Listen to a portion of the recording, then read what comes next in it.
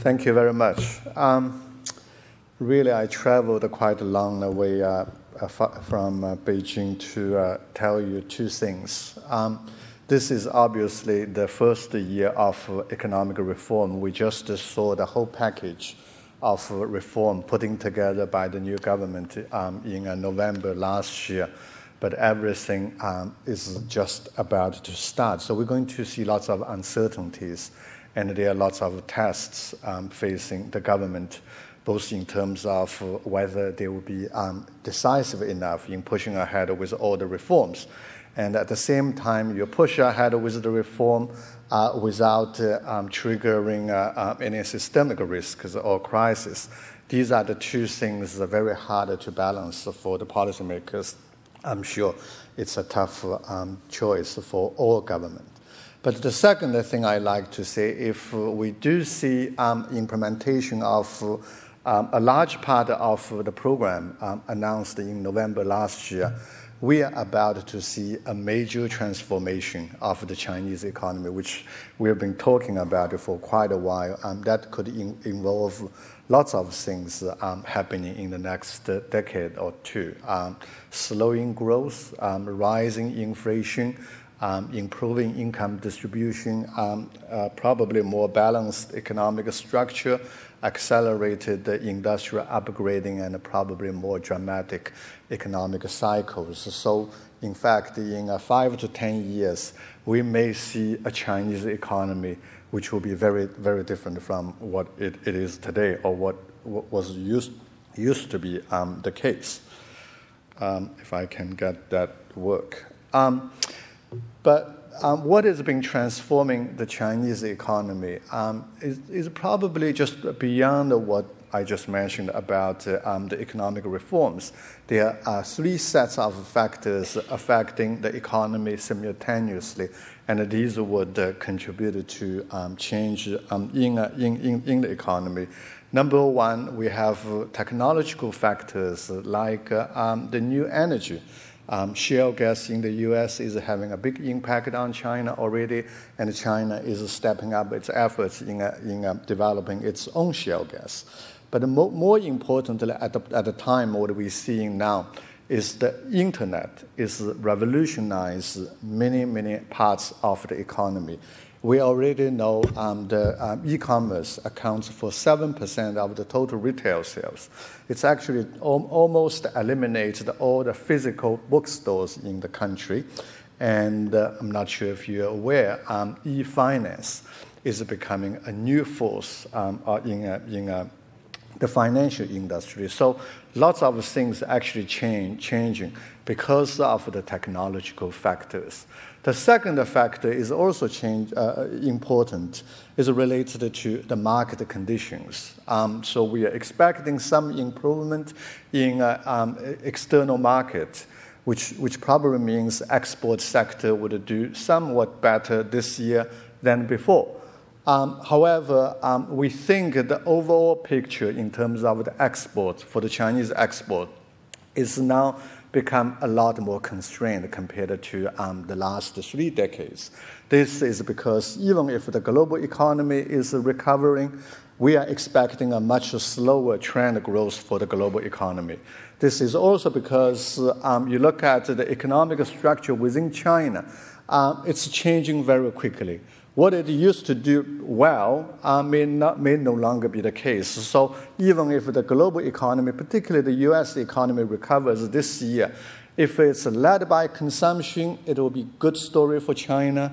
If it's led by investment, the story probably will still be good, but it will be less good for the Chinese export sector.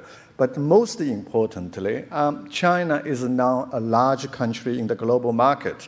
And as you probably heard, whatever China buys, it becomes expensive. And whatever China sells, it becomes cheap. And that is the reason why growth of Chinese export becomes a lot more constrained than before. We used to experience 30% export growth every year, almost for 30 years. It would no longer be possible. Simply think about international politics.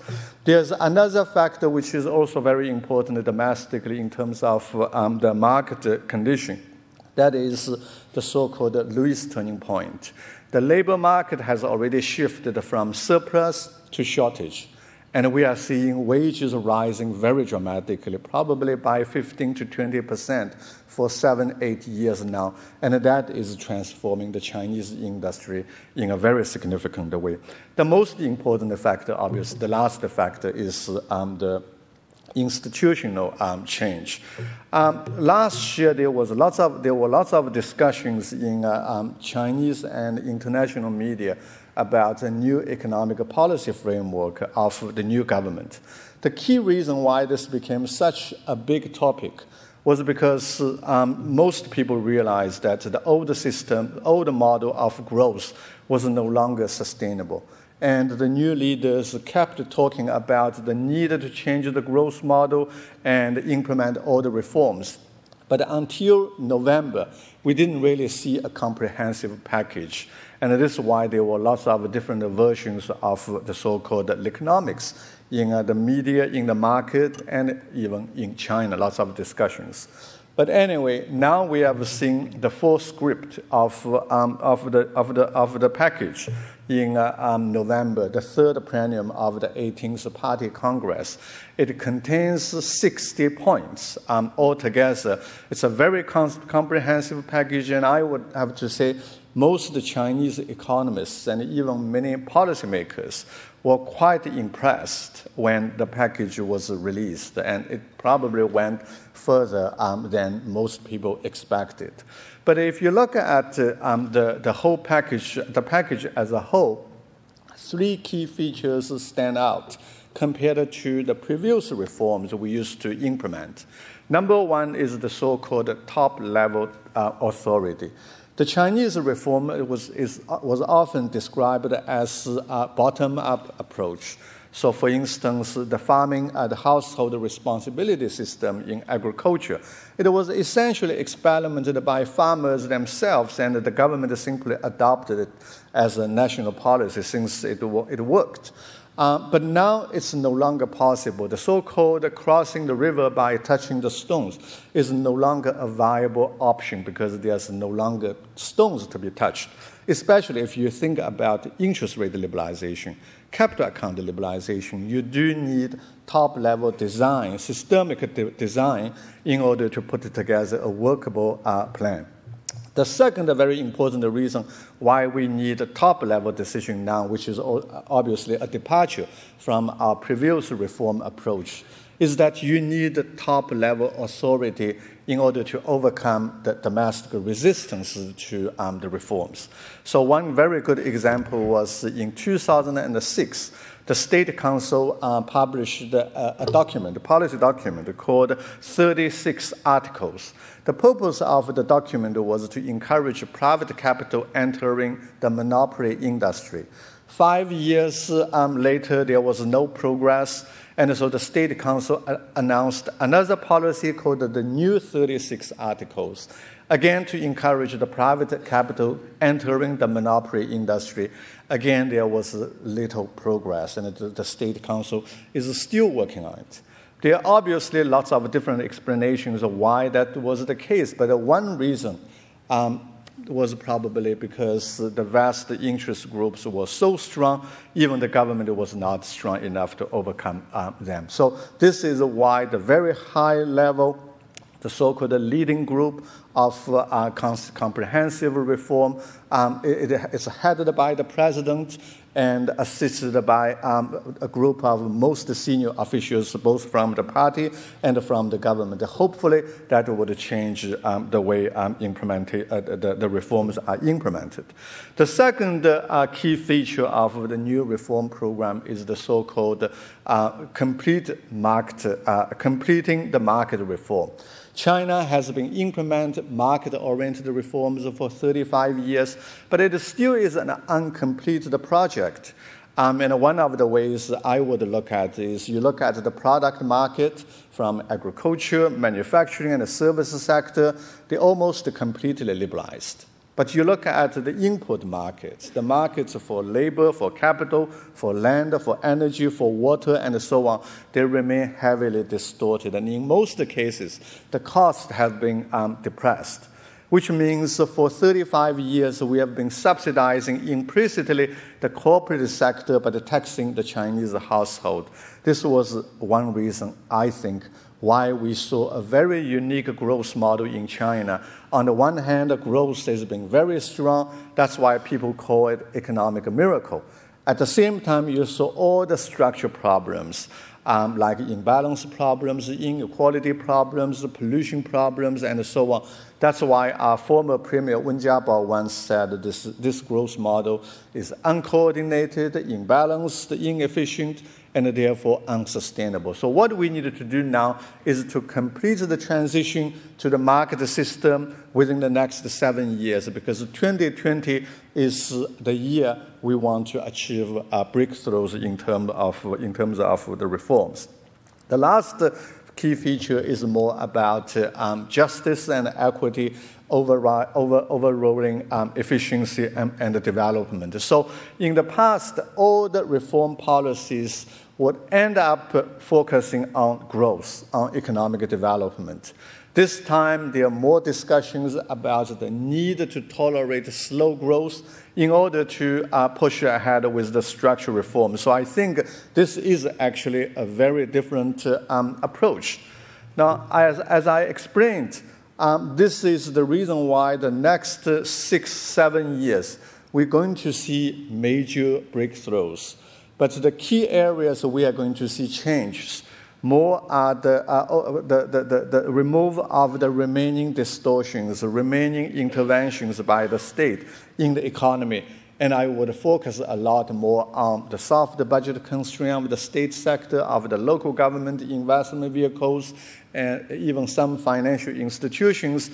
At the same time, looking at liberalizing the markets for labor, for capital, for land, for energy, for water, and so on. This would be the key to push the economy through the transformation toward a new growth model.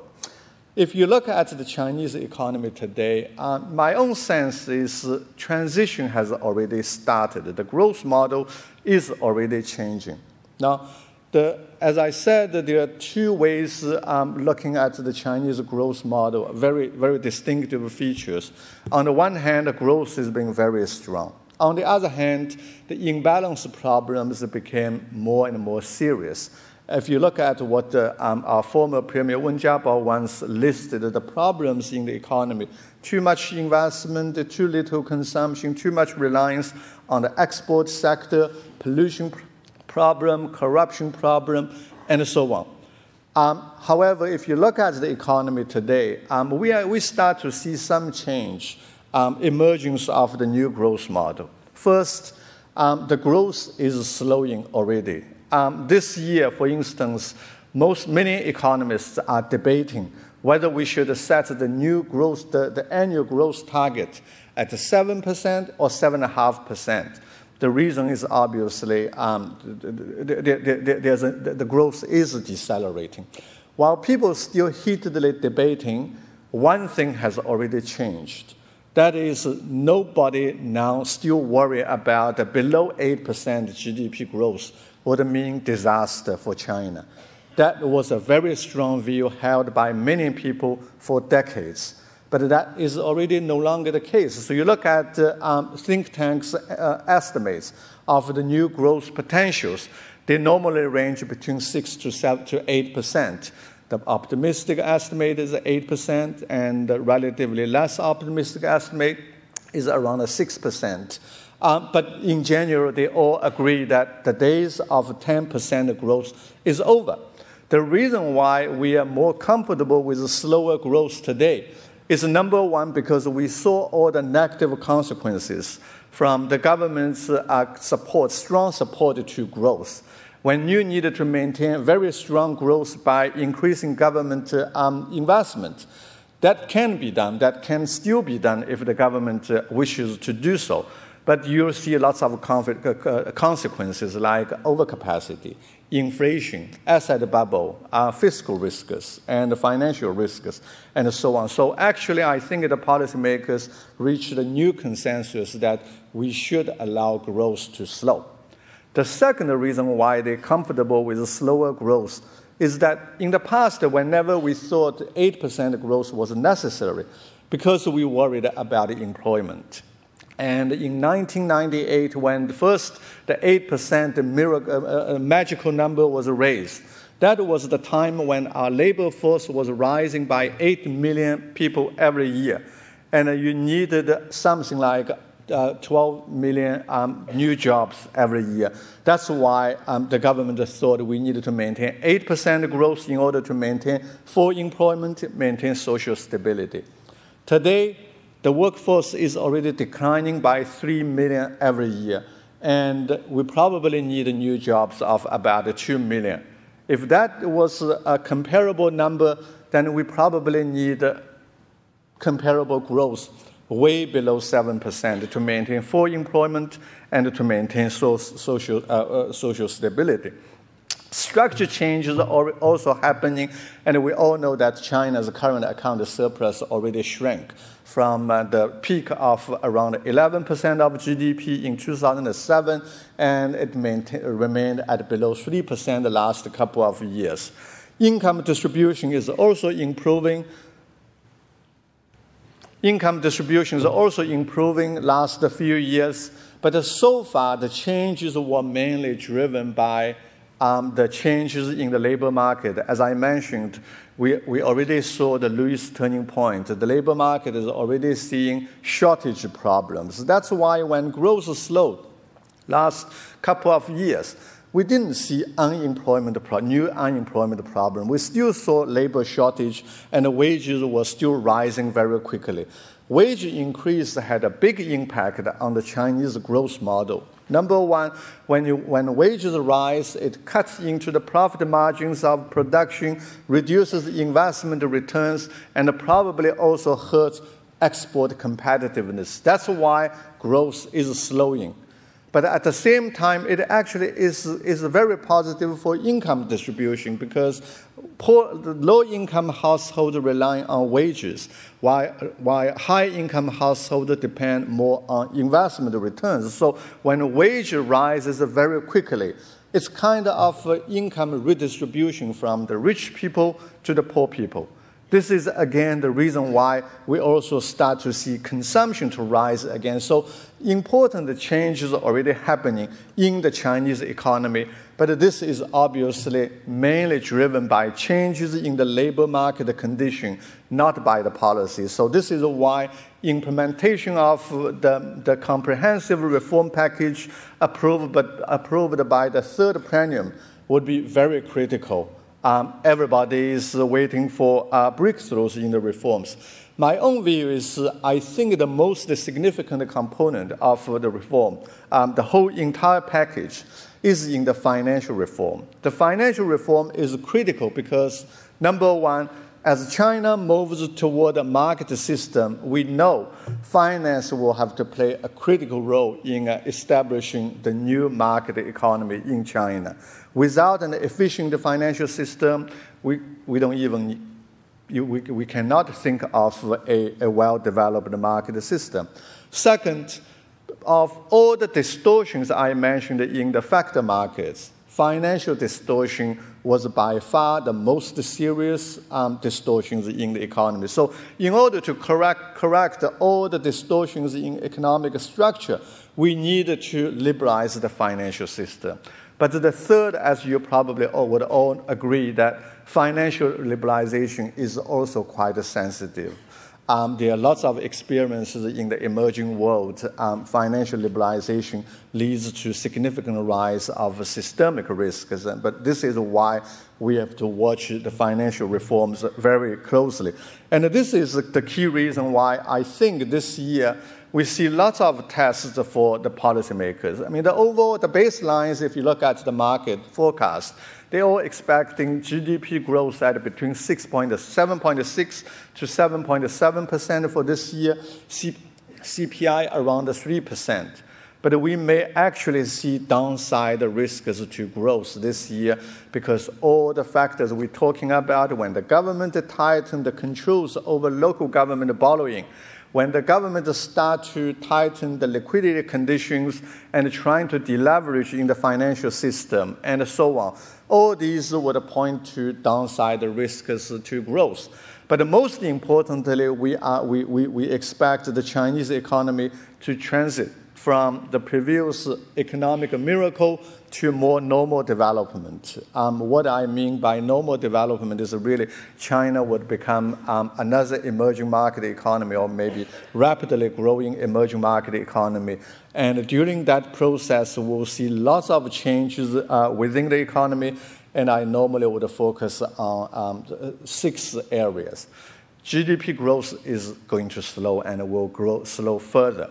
Inflation pressure will continue to rise, partly because of broad-based and sustained increase in factor costs. Income distribution will probably improve, not just because of the wage increase, but also because of the interest rate liberalization and the government's income distribution policy. Economic structure is going to become more balanced. In the past, we relied a lot on investment and on exports to drive growth. I think going forward, we're going to see consumption as a major driver of Chinese growth, and we already start to see consumption as a share of GDP is rising very quickly. In the past, whenever we talk about the Chinese consumer, we only think about luxury goods, and that still is probably the case. But we're likely to see, I think, more significantly in the coming years is the average household income increase would lead to significant consumption upgrade, and that would have a big impact on the global economy as well. Accelerate the industrial upgrading because the cost will rise significantly. Whatever we do well now may no longer be the industries we still have competitive in the coming years. And that's why if you travel to China today, you are seeing very dramatic changes in the industrial landscape. And many of the industries are finding difficulties today. But many of the new industries emerging also. Finally, the government used to support economic growth to restrict the range of the GDP growth numbers within a very narrow range. That is going to change. As we move toward a market system, we're going to see more normal economic cycles. That obviously would mean positive stories when China expands, but it could also mean negative stories for not only China, but also the rest of the world. But that's a natural part of economic cycle. Thank you very much.